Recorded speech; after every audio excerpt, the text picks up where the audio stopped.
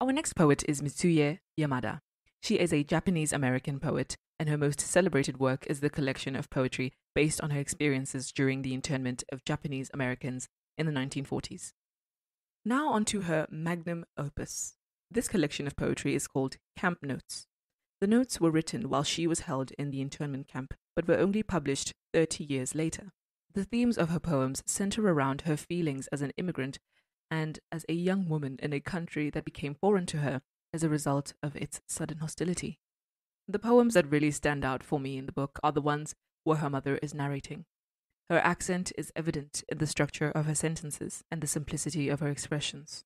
I believe the emotions and message of the poem are enhanced because you can sense that she wants to say more, but doesn't really have the range of English words to do so.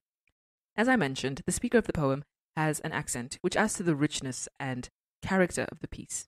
In light of this, I will not be reciting the poem. Someone else will. Here is a recital of Marriage Was a Foreign Country by Arisa Nagai.